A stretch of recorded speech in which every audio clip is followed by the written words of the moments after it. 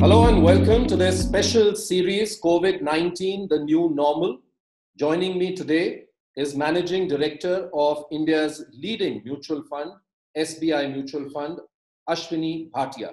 Thank you very much, sir, for joining me here. We live in difficult times and there is a lot that is going to change for all of us, including your industry.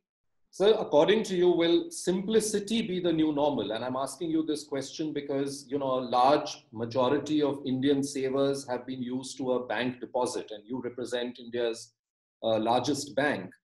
Do you believe that going forward, as interest rates keep coming down, we've already seen an SBI announcing a savings account rate of as low as 2.75%.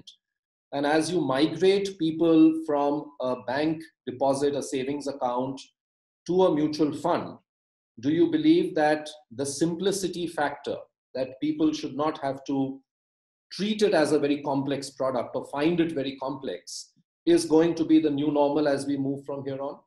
So any customer loves simplicity. So whether you use a product, and again, this could be on the digital side, it could be a physical product, it could be something that we use at home. Everybody loves simplicity. You talked about banking. In banking, the most common products or the favorite products are your savings bank account, your current account, your home loan account. Okay. Even within the mutual fund, people love simplicity. So anything that has to do with derivatives, anything that has to do with a dynamic asset allocation, I think that is always for a more evolved HNI kind of a clientele. But if you look at the common man, he is looking at returns. And in these times, of course, you've mentioned that State Bank of India has reduced its savings bank interest rate to 2.75. But look at where is the fixed deposit. The fixed deposit rate is currently close to 6. So what should a debt customer expect out of us? A debt customer should expect 6% plus 1 to 2%. That in itself is a 33% increase in yield. If you add the benefits coming out of indexation or taxation, the alpha that he gets is like close to 50%. Similarly, on the equity side, again, a simple product, whether it is focused or mid cap or small cap or those kind of things, he should be expecting whatever is the nominal GDP rate or whatever, plus minus 1-2%. Those should be the expectations.